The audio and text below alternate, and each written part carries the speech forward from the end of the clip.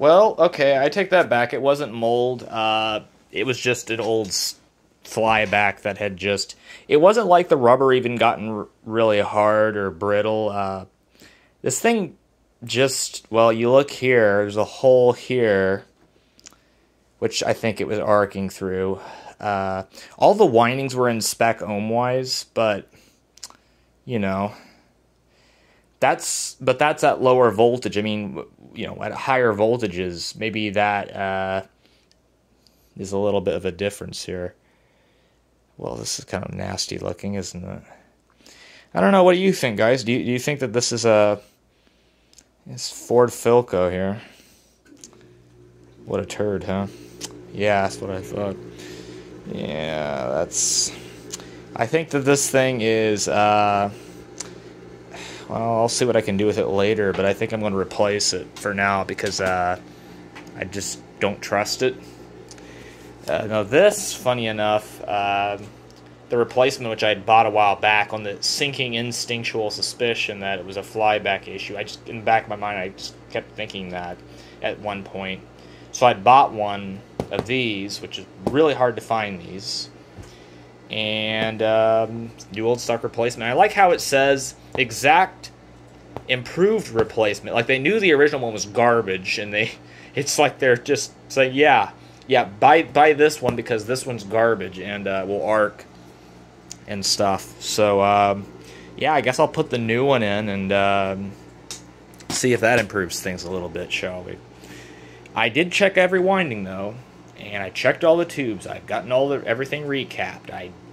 I did all kinds of stuff here, and it was only, this time around, only arcing towards the bottom over here, like in that blind spot area. And I don't really see any holes in the rubber donut itself, but like I thought I did. But it only takes a pen-sized hole, so I was told, for high voltage to leak through.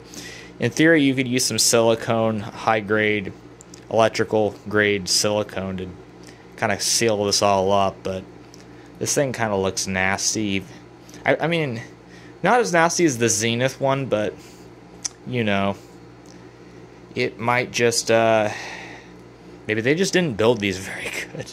Maybe they're just garbage.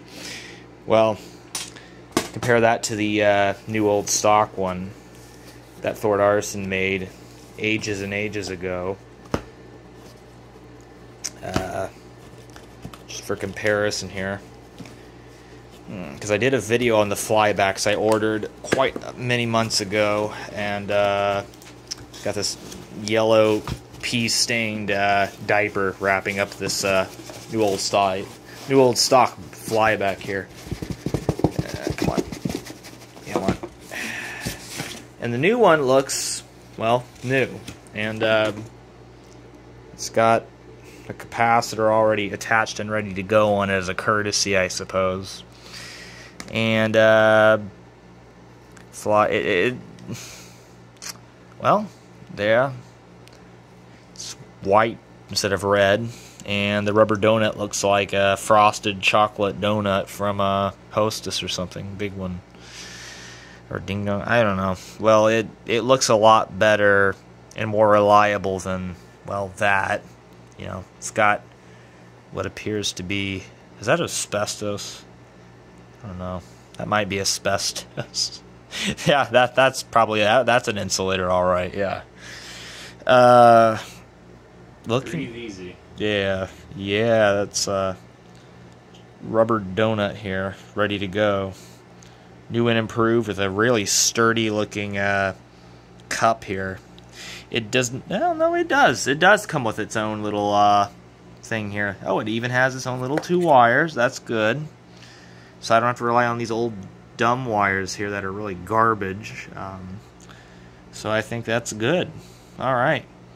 Well, we'll be putting this in at a future date. Not too far from the future, because I already kind of have a good idea of how to get it in. Should be fairly straightforward. And we'll go from there. Alright, everyone. Well, this is going to be a very fortunate thing for the Ford Philco that it has a replacement part. Finding these is about as easy as finding, well, you know, a lot of things these days. Shortages, but there's a it, but I managed to find this. I did. Honk, honk.